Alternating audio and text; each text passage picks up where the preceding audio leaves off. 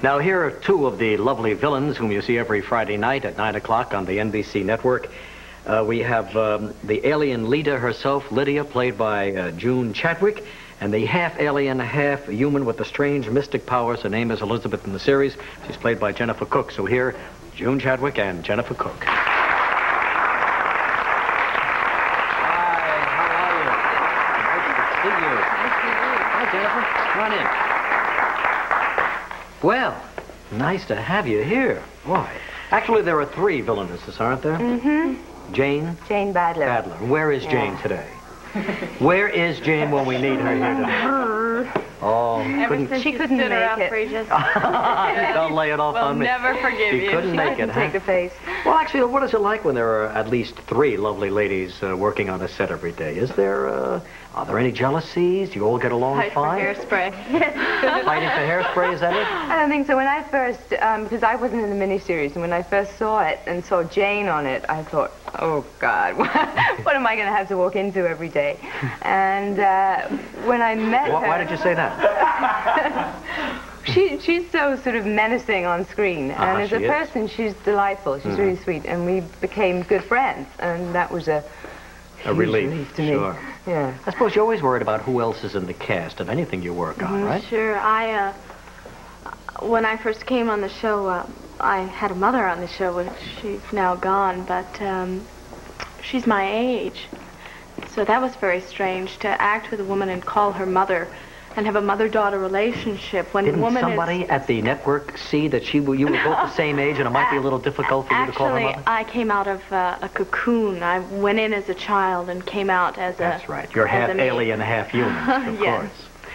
You know, the question that's asked so much of me is, you know, how do you get into show business? How do you get to Hollywood? And how do you get that series? And how did that happen to you? Well, I started when I was 9 years old. My mother wanted me to be a concert pianist. So I was at a piano recital. I used to go to quite a few. And there was a manager for television commercials there. And she thought that I would be a good commercial actress. Uh-huh. And I decided that I'd try it and went from there. And you started in commercials then at 9 years of age? Yes. And then when did you leave commercials and start acting in regular? For real. Mm-hmm. Well, I would say the thing that really made me decide that I was an actress, indeed, was when I got Guiding Light, a soap based here in New York, and I did that for 2 years. You must have done that in your teens. Yes, I was barely 17. And then how into Z? B. V, I'm sorry. A little crazy. I didn't eat. My lunch is in the cab. Forget about it. We'll get you one. I came out to Los Angeles to screen test for Hollywood Wives, Aaron Spelling series.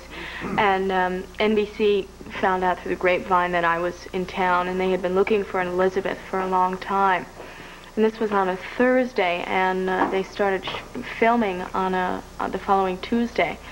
So they were completely stuck. And I went in and read for it, and they said, you've got the part if you can lose 15 pounds. So I did, and I got the part. No kidding. And are you at the weight now that is minus 15 pounds? Sure. Oh, come on.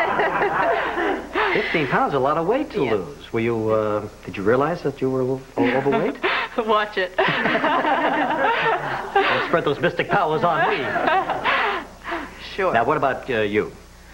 Well, I started out as a singer. My mother wanted me to be Julie Andrews, so everything was happy for a while. And I did a lot of commercials in England and a mixture of film, theatre, television. And I was getting on okay. When I came out here, I had to start over. I think I got handed 10 scripts within the first week that I arrived, and I thought, hey, this is Hollywood, I've arrived. Wow. And none of them came off. So it was probably about a year and a half before I managed to get a feature film, and from then onwards things have been easier. Now, we see you with a lot of makeup on, a lot of sparkles and things like that. How long does that take for you every day? The sparkles, I had a lot of makeup on last week's show when I was doing a fight scene, and that must have taken probably 2.5 hours, including hair, to do. Normally it takes about an hour and a half. It's a long time sitting in that chair, isn't it? And then get out and act. Well, you're both delightful. Neither one of you are married? No. No. Did you see Rex spit there? Yeah. Yeah. Oh, we're playing it so casual now. They were swarming all over poor Rex. Street hawk. Could hardly, get out of here with his life. Well, I thank you very much for coming by. And we look forward to seeing you every Friday night on NBC, okay? June, good to see you. Jennifer, thanks very much, okay? Take care of yourself. And keep that weight off, will you? And we're going to come right back with an update on age in just a moment with Dr. Matilda Trim. Please stay with us.